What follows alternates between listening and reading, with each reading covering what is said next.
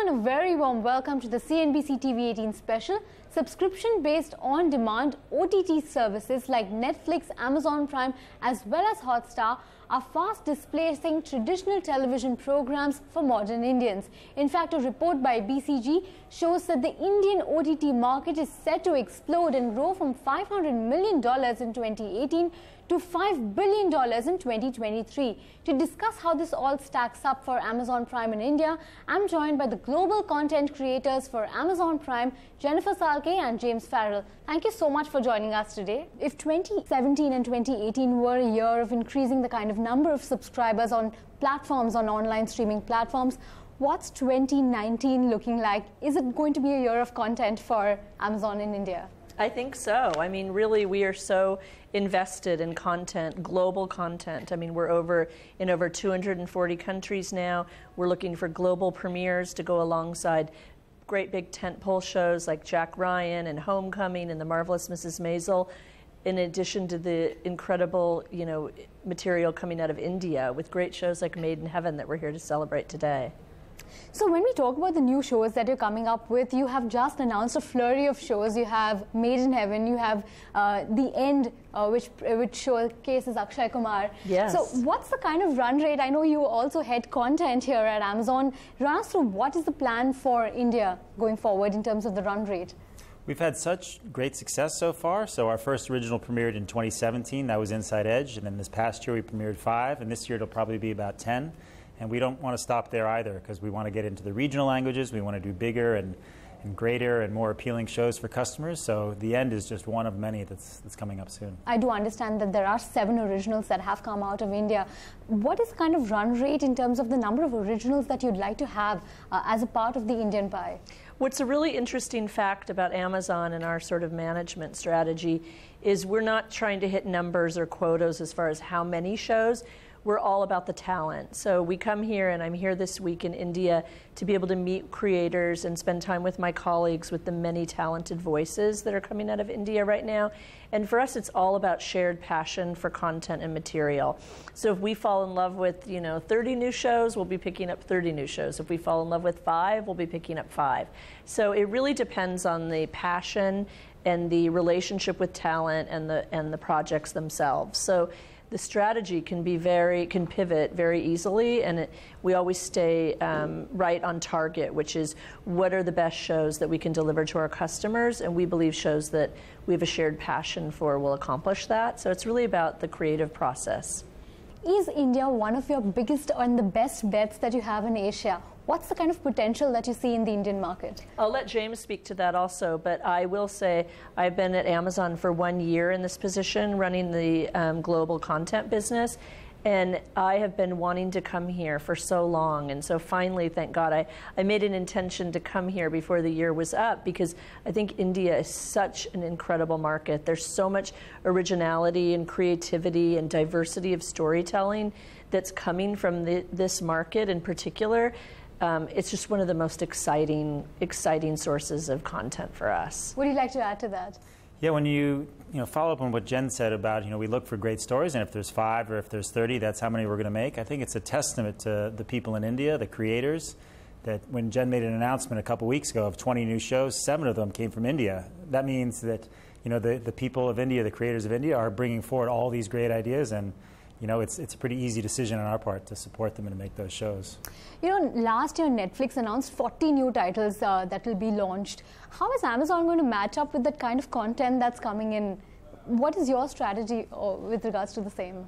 Well, I think we're pretty lucky at Amazon. It's all about the customer. I mean, when Jen and I are talking about should we make this show or this one, or what customers are we trying to hit, we're trying to target with the content. It's not really about what is somebody else doing. Is this a good show, or our customers going to like it, and that's where we go. So it's a great luxury to have that we're just so customer focused. The company overall is not really focused on our competitors, and sometimes people don't understand that, but what we spend our time thinking about is our customers, which then leads us back to kind of shared passion of content and creativity.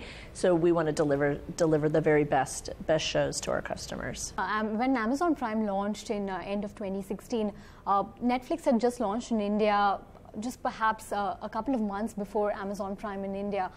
And at that point in time, within a year, Amazon Prime had a market share of about 10% in the Indian market. At this point in time, what is the kind of market share that you hold in India or you aspire to have in the Indian market?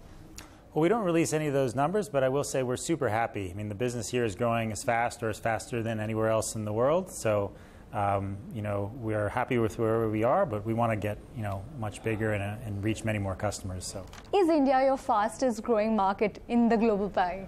I think one of them. Yeah, it is one of them. Definitely. Yeah. And how long before India breaks into your top, say, 10 markets globally? Oh, well, that's the goal. I mean, they're definitely already there. Yeah. Top 10s for sure. But just creating truly global content, India is just a huge part of that strategy. So. And how long before India really breaks into the top 5? Well, we don't break out those numbers, but it has been shared. I've seen in some previous earnings calls that India is the fastest growing or one of those fastest growing countries. So it won't be long. So we can expect that to happen, say, in the next 4 to 5 years. Is that a reasonable estimate? We don't break out those numbers, but I think that's. I think we're well on our way. Well on our way, yeah. So have you identified the kind of genres that are working in India? What are people in India watching? What's really grabbing eyeballs in India? We've had a lot of success with very different genres. I mean, our last couple of shows, Four More Shots Please and Mirzapur, couldn't be more different. Different target audiences, but each of them just had a phenomenal reception. So I think that's a challenge and an opportunity for us. We know we've got these great customers in all different parts of the country, all different, economic levels and genders and everything, and we really need to serve all of them. So we've got our work cut out for us, but it's pretty exciting. And when you sit, like I was saying, when you sit with producers, they aren't just going down one lane. They may make action movies, but they also make comedies. They have very character-driven things and then big kind of world-building stories.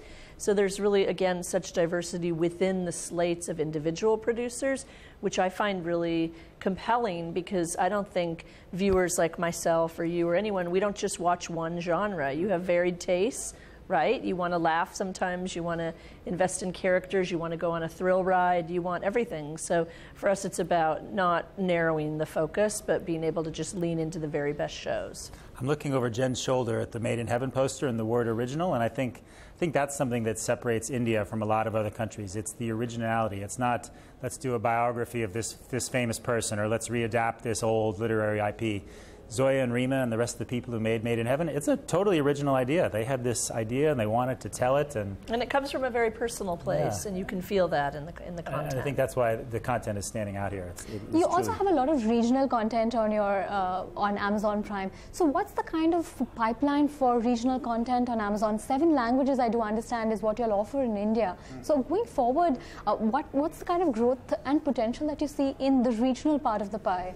Well, we've announced our first Tamil original, Comicstan, just a couple weeks ago. We've announced some of our first Telugu and Tamil first-run exclusive titles like Gangstars and Telugu. So that's just the beginning. So there's a lot to come. Many conversations this week with creators have touched on that and figuring out ways to, diversify within the content. When you look at the Indian market, we've seen so many new domestic players also entering the whole streaming space. We've got Z5, we've got Hotstar, we've got so many new players entering the space as we speak. Does it ever occur to you that India is it's a hyper-competitive market in India out there? Does it make things difficult? It does, but we expect that. I mean, it's a hyper-competitive environment globally, so why should India be any different? There's great talent and content here, so of course we're going to have to compete for it, and we accept that. That's just, that's just reality. And wherever there's great, content and talent, you're going to be competing to get into business with those people. So that takes us back to our philosophy, which is really about building a curated slate of creators that we can work with, show after show, movie after movie. So we build a long-term relationship with those people rather than, trying to be in business with everybody. On that note, let's slip into a very short break. There's lots more on the other side.